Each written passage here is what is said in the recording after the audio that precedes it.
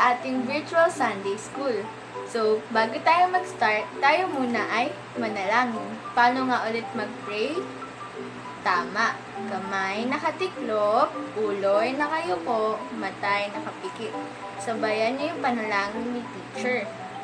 Lord, maraming salamat po sa panibagong araw na binigay niyo po sa amin.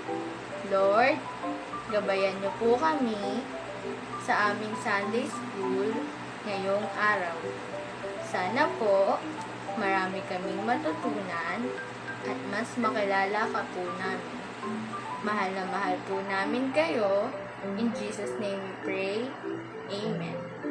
Yan, ngayon natapos na tayo manalangin, tayo muna ay kakanta at sasayaw. Oh, ready na ba kayo? Tara, samahan niyo si Teacher.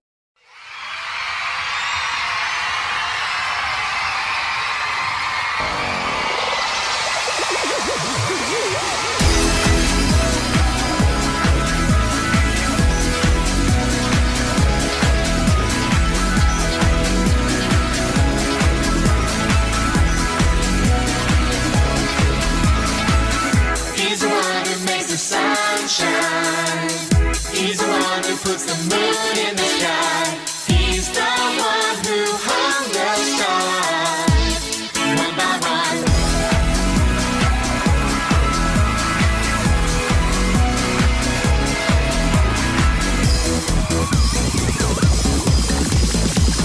He's the one who makes the birds sing. He's the one who makes your dreams so high. He's the one who makes me smile.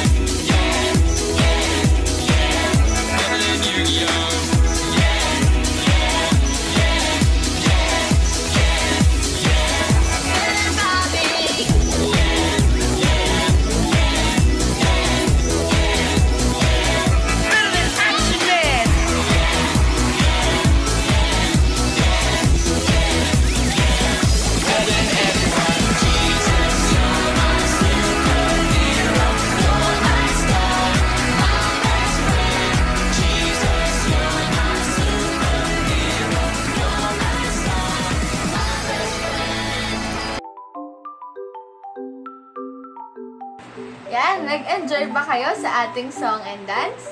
Ngayon naman, tadako tayo sa review of memory verse at lesson natin last week. Para sa ating memory verse, galing ito sa Micah 5 verse 2. Out of you will come for me one who will be ruler over Israel, whose origins are from ancient times. Para naman sa review of lesson, last week nag-start tayo ng panibago nating topic at sinimulan natin ang mga lesson about sa mga espesyal na lugar sa New Testament. Isa na dito ang Bethlehem at Nazareth. Naging espesyal ito dahil gumawa si Lord ng paraan para maging espesyal ang lugar na ito. Ngayon, na alam nyo na at natandaan nyo na ang lesson natin at memory verse last week, pupunta na tayo sa panibagong lesson. Tara at panoorin ang sunod na video at hintayin na tumawag ang inyong teacher para sa inyong discussion. See you next week!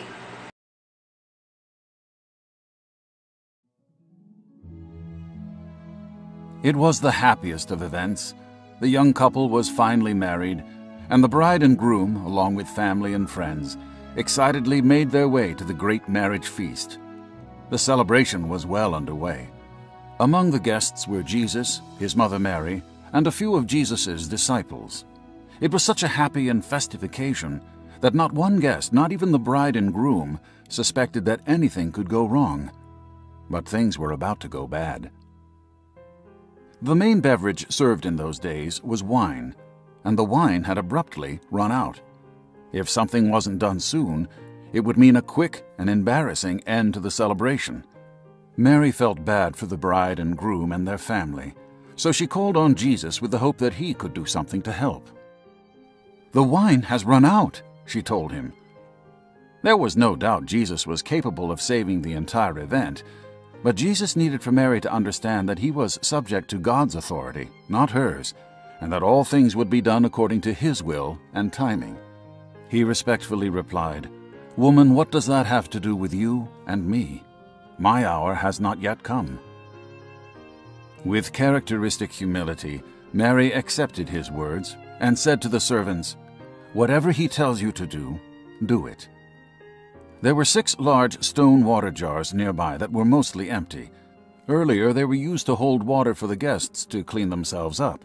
Jesus pointed to the jars and instructed the servants, "Fill the jars up with water." So they filled the jars up to the very top.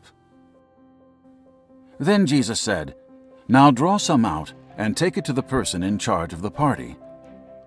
No doubt the servants were a little hesitant to serve the boss dirty water, but they obeyed Jesus' command as Mary had instructed, and they brought to the master a cup anyway. The master of the wedding took a sip, smacked his lips, and to the surprise of the servants exclaimed, "This is indeed a very fine vintage." Jesus had turned the ordinary water into the finest of wine. The master of the party went on, "I am surprised that you chose to wait to serve the best for last, when it is normal to serve the best wine at the beginning of the event." The guests all agreed that it was the finest wine they had ever had, and the party continued joyously. Very few people saw what really happened. Only the servants, the disciples, and Mary observed the actual miracle. And because of this great wonder, the disciples came to know Jesus as more than just their master, but also as the long-awaited Savior of the world.